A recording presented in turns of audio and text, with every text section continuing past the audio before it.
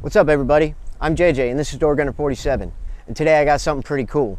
It's called the Beehive, and what it does is it shoots 15 22 long rifles out of a 37mm cartridge, and we're going to be taking a couple of shots today to see what it does. Stay tuned.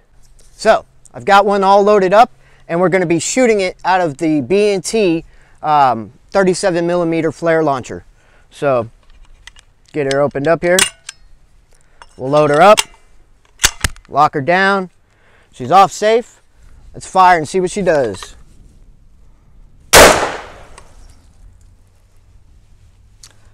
It's not a bad shot group.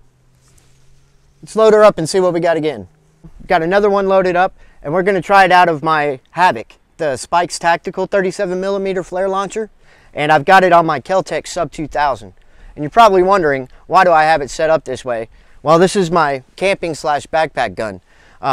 It's got my pistol, rifle, and a flare launcher all in one. And folds up, fits into my bag pretty easy. So we're gonna get this loaded up, see what this does. Charge her up, let her rip.